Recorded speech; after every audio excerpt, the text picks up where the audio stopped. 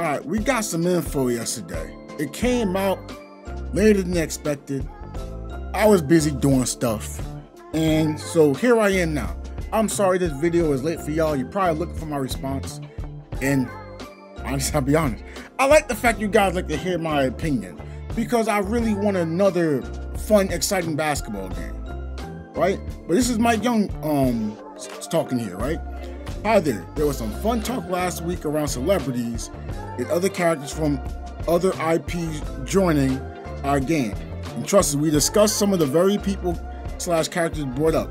Definitely a fun conversation, but right now we're primarily focusing on starting lineup characters for launch and making sure they're special, distinct, and fun. Now I want to, talk about this, right?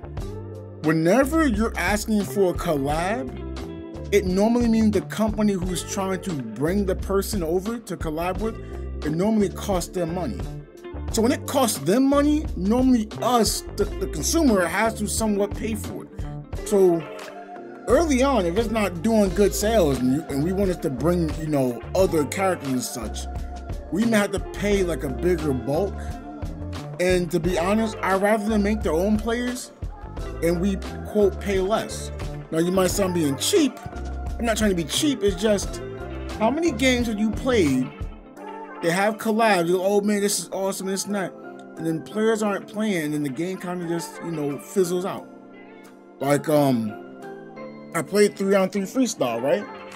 And when the professor released, it was cool, right? 299 points you had to get the character. Now you can easily get that by just saving it within the game and buying it, right? And then where did that go from there? I don't think it made good sales from there. Now they say they did, but every character that came out afterwards was like $12. Not $12 in points or coins or anything, like flat out $12.99. I'm not a fan of that.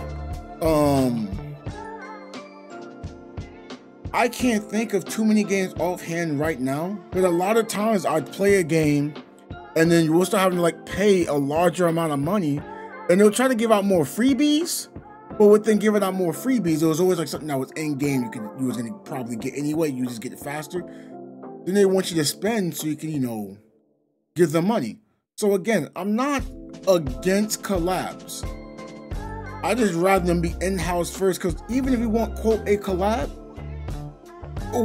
why don't we just have a custom player first? And then we can just make the character we want in the game and then it's cheaper. But that's my take, right? Okay. High Wire is a high flyer. She's going to favor signature dunks and alley-oops over jumpers. I like that. She's super confident in the paint and wants to be around the basket. Her leaping ability also makes her a surprisingly adept rebounder. Now, I talked about this. When I said jumping, you wouldn't want Zamboni to have under. So his jump would be higher or under, over or under. And everyone said under. I was like, no, I don't know, because I don't know how the rebounding works. But seeing this, you can become a rebounder from jumping. I'm like, okay, so Zamboni gotta have some jump. Now, I'm not saying Zamboni gonna have a 95, jump. No. Does a 65 jump sound reasonable? Yeah. So when you say over under, I'm saying over 50, under 50. Over half, under half. But I'm saying it should be over half, but not as high as High Wire. No way. Only because everyone has a 40-inch, a vertical nowadays, even your bigs. Right? Well, I would say everyone in the NBA, for the most part, on average, has a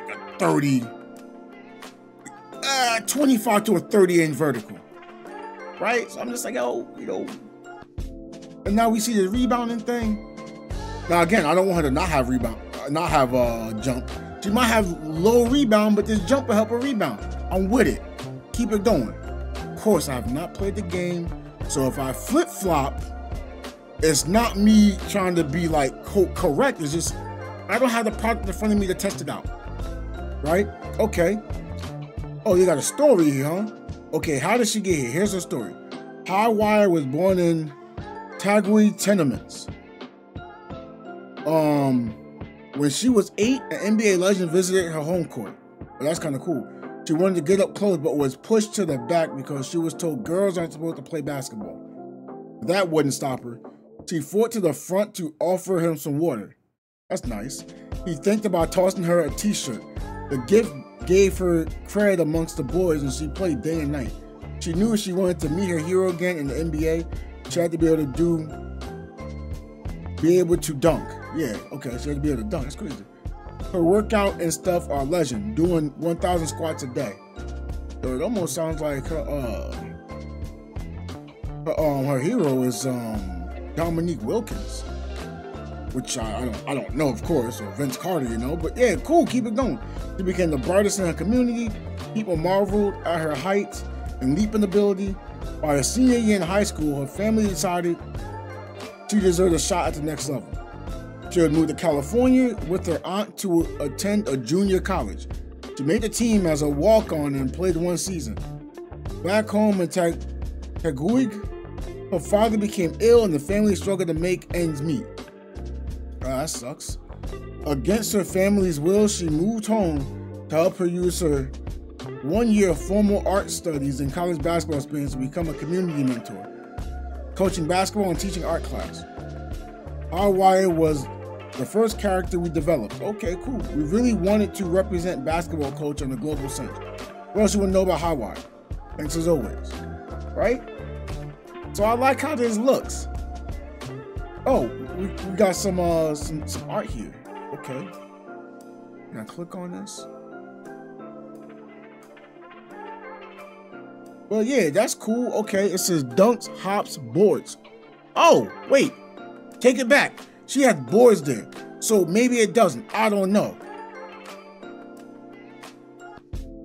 Now I don't want to say she's getting the rebound because of hops. I want to say because she also has boards. But now I'm thinking about this. If she's going to be able to have boards like Zamboni, and Zamboni can't hop and she can hop, wouldn't this technically, in a way, make her a better rebounder? So she can play like a small ball big. Right? I don't know. See, this is the, now you were saying this was like a wing? This might be more like a power forward. She might have block. I don't know. But it's cool. Right? Okay, you see the early arts trying to hit him with the move. I like it. Okay, big dunks. Okay, and then her trying to have some different outfits. Okay, I like this. Right? I like the fact they had a story. Now,